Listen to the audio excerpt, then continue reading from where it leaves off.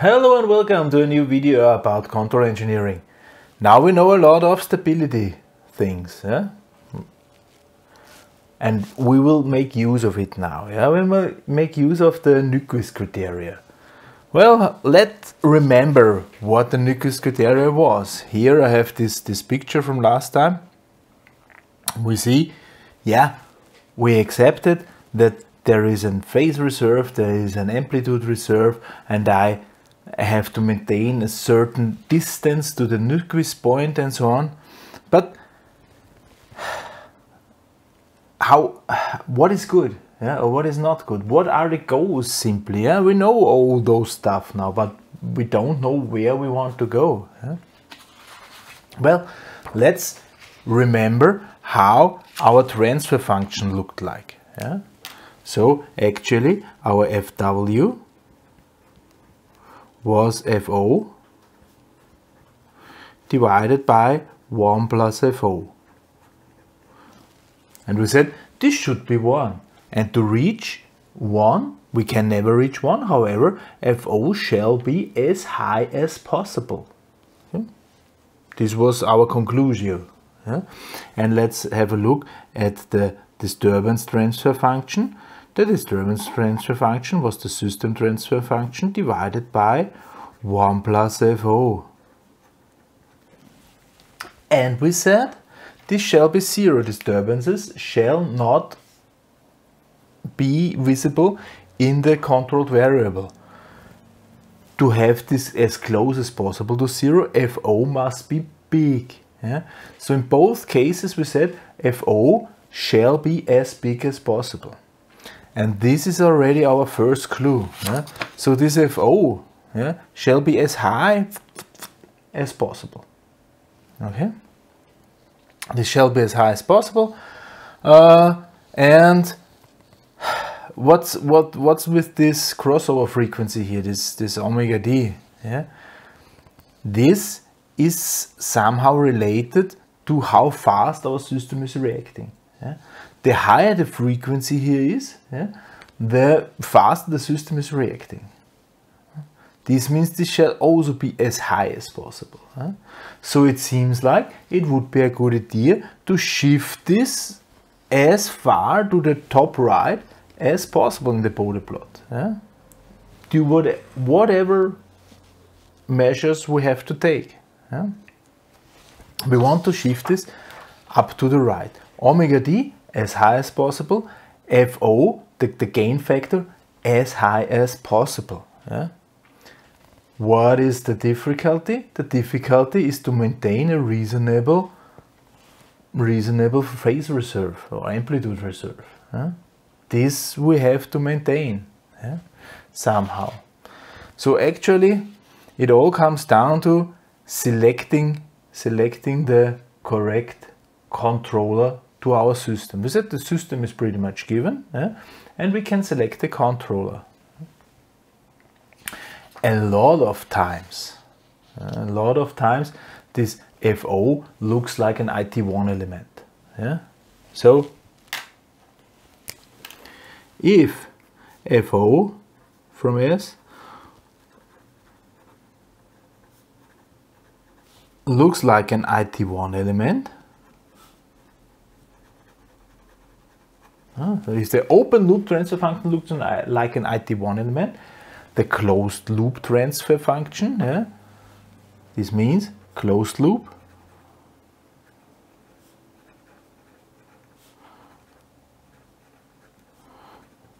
looks like a PT2 element.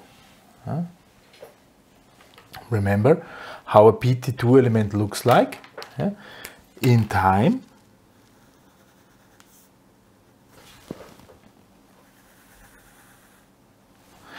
If we have here the reference variable and we make a jump with this reference variable,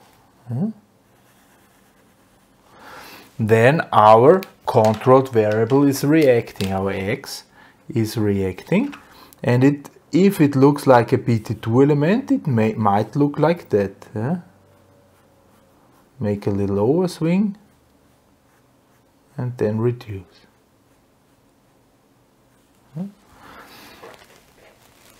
PT2 behavior. Yeah? If this is a PT2 behavior in the closed loop, then usually the open loop transfer function is an IT1 element. Yeah?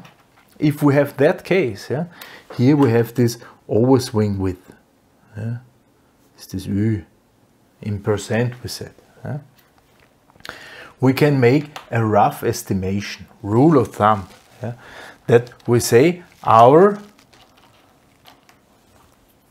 phase reserve, alpha r, in degree, plus the overswing width in percent is around 70. Yeah. So we have alpha r 70 degree, then we are at no overswing. Okay. If we have alpha r 50 degree, we have 20% overswing. Yeah. So this is, it's not exact. It is not exact. Yeah. However, it's pretty simply for first estimation. Okay. So this is actually what this alpha r means. Yeah? This is a relationship to the overswing. And the crossover frequency, so the frequency where we have a gain of 1, yeah? This is somehow related to the time here. Yeah? The time, like which color? Here. Yeah? Here, this time to the first overswing. This is corresponding to omega d, the crossover frequency. Yeah? So as if the crossover frequency is higher, yeah, then this is getting shorter. It's reacting simply faster. Yeah? So actually it's 1 divided by omega d. Yeah? This is proportional to. Yeah? Also rough estimation. So this is why we want to have those things. Yeah? So we want to have a high omega d crossover frequency. We want to have a high FO, yeah? And at a reasonable alpha r. That's it. Yeah? This is how we could design our control loop in a Bode plot. Okay. Simply look at the Bode plot. This need to have a high FO is the reason why we want to have an integrational part inside. Yeah? So that we want to go up here. Yeah? Because then at low frequencies we really get a high FO if we have somewhere an I part inside. So these are the basics. I will show you now on the computer, because it's simpler there, some examples. Yeah? How we could do this, yeah, so that you know what I'm talking about. Yeah. Right now, well, it's maybe a little bit confused, but I'll show you on the computer and I hope it's then better. So what I've prepared are simply some curves. Yeah. I will now assume we have a system which is behaving like a PT1 system, yeah, as a startup, and this system has a certain parameters. The system cannot be changed. Yeah? And I want to find a controller for it. I've decided to use a PI element, a PI controller, and see what I can do about it. Yeah? So let's have a look at this. Yeah? The yellow line here, this is the system. This is how the system looks like. Yeah? And the green line, this is my PI controller. And here are my two parameters of the PI controller. With my DN, I could shift, if I'm using 0.1 for instance, yeah, I can shift this characteristic frequency somewhere to somewhere. 10, yeah, shifted to the left. The higher the numbers are getting, the more are shifted to the left. And the smaller the numbers are getting, the more are shifted to the right. Yeah? So if I have only 0.01, I'm already here. Yeah? Because simply this band frequency there, this where we change this transition frequency between the I part and the P part, this is simply 1 divided by Tn. Yeah? I would just use something 100, I don't know. Yeah? With this K, I can shift up and down. Currently it's 1. If I'm using 0.1, I can shift this whole curve up and down. So this is what's happening if I change the parameters of my PI controller. And I have to select parameters now of my PI controller. To take a look at the closed loop transfer function, which is actually this multiplied by this, so the controller multiplied by the system. Let's select the sum as well. It looks like that. The phase. It looks like that. If I'm now shifting, you see it's just shifted with. And now I could simply select where we want to go.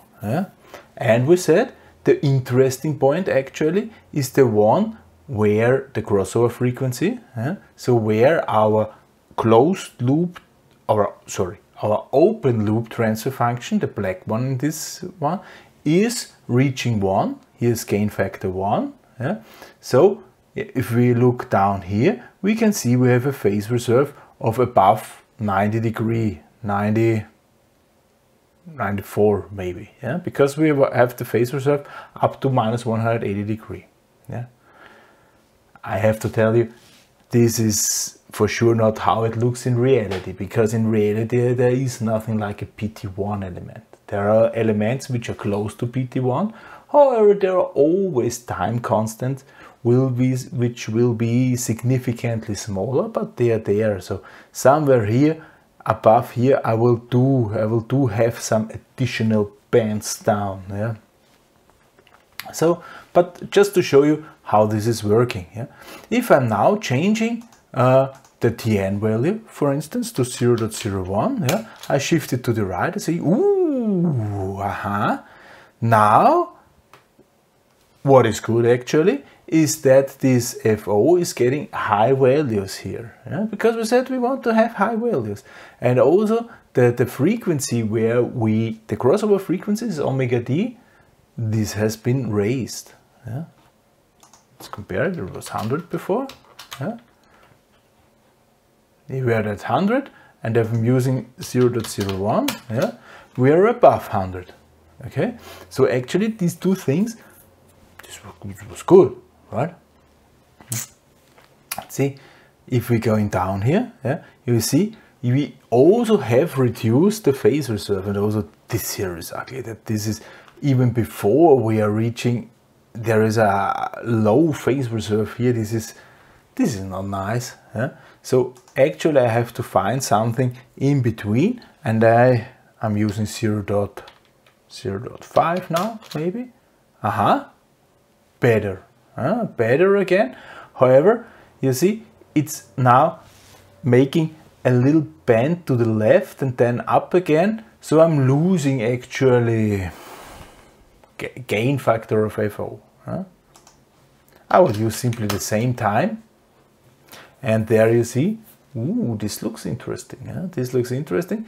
I've used now the same time as the time constant in the PT1 element. So this would mean these phases, they are exactly compensating each other. The total phase will always be minus 90 degree. And I can simply select with my proportional factor.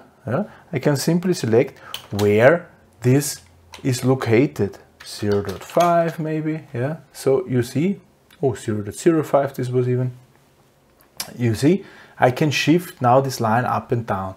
And of course, if it would look like this, there is always 90 degree phase reserve, because we will not leave 90 degree phase reserve. So I could select this proportional gain factor of the controller incredibly high, simply somewhere, doesn't really matter, because then I would fulfill all what matters. So you see, if a PT1 element would really exist, the gain factor would not have influence on the stability. However, as already said, a PT1 element is not really existing. Yeah? There's always a PTN element. To show you what I mean, now I've shown you the principle, how a PI controller and works with a PT1 control system. Now we'll switch the control system to a PT2 control system. We see what we can reach there with our PI controller. Okay? Prepare the spreadsheet, then I will explain. Okay, so I've now changed the system to a PT2 system. I've left the PI controller like it was before, yeah, and now it looks like that. Look at that, yeah. So this is now a system, which is now a PT2 system. It will simply transition. There is pretty much high damping of 4, yeah, with a K of 2 and the omega n of 1. So this is how our system looks like. PT2 system, and this is our PI controller, and this would be our open loop transfer function, the black one. And here you see, if we are here at around 10, we have a small and tiny phase reserve only left of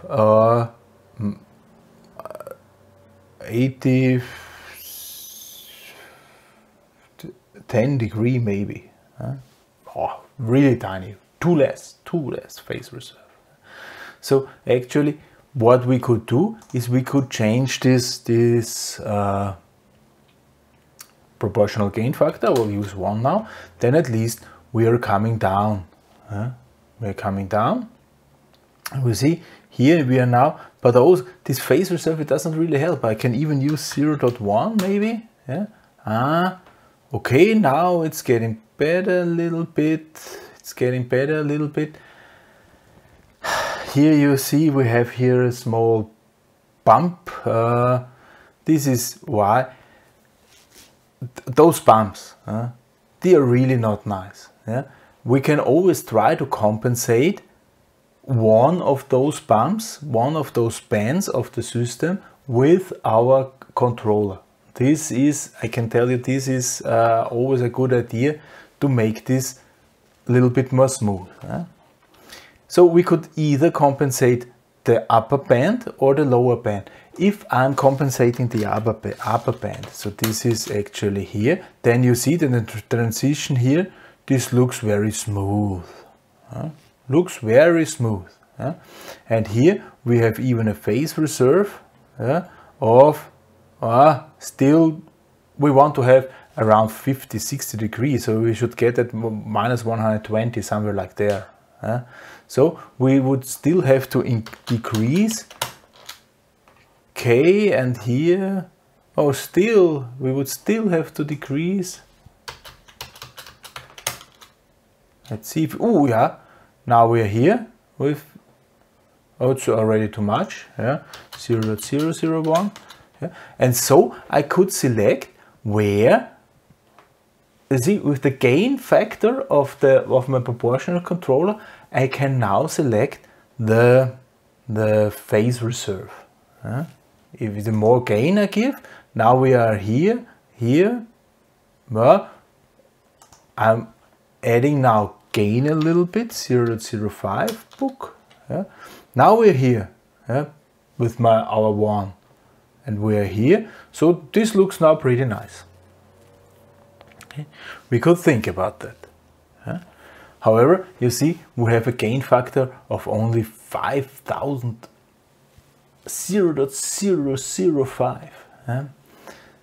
This means actually here we are pretty low. It is indeed a better idea to compensate not some time constant, we compensate the first, so the highest time constant with our controller. If we do that, in our case this is 8, the higher time constant, then you see the transition is also smooth as before. However, now it's not transitioning here somewhere, start to transition here, it is transitioning at this upper part. And now you see I am able to put the 0 or the 1, the crossover frequency, to higher values. So I can I can add now gain again. 1, back, let's see. Yeah. Ooh, we are still here. I can even add gain. Yeah. 10, back. How does it look like now? Yeah, okay, somewhere here. Yeah. Since we have compensated now the lower time constant, yeah, our transition to low phase reserve values is simply higher.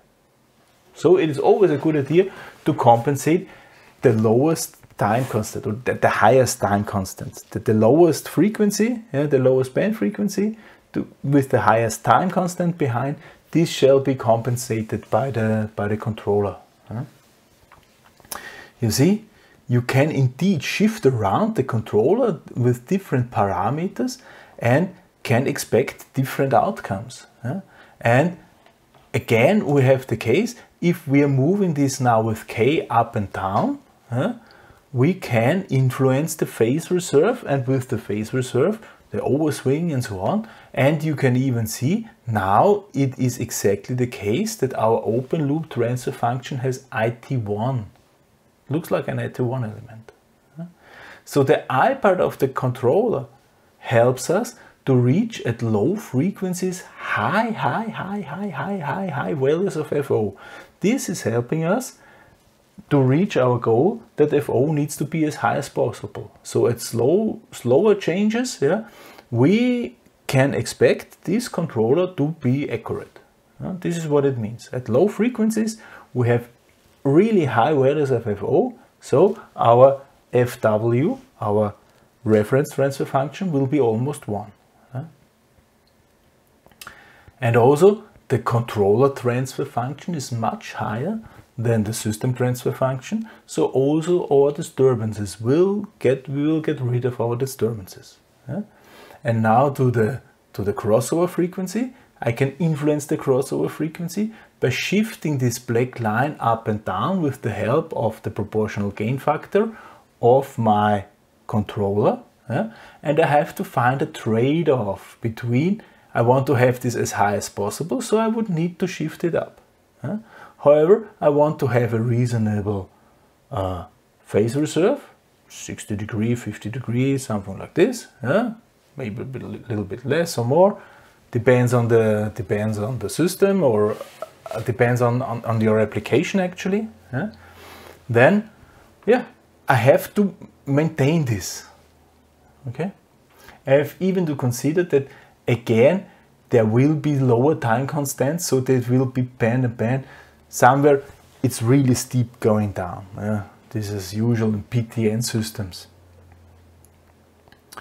Yeah, so this is actually how this design of a controller in Bode plot is working.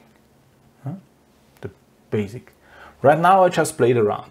We found out already that maybe compensating the biggest time constant is a good idea. And then we shifted it up and down. In the next videos we will get to know really approaches like a receipt. So next video will be about the optimal amount.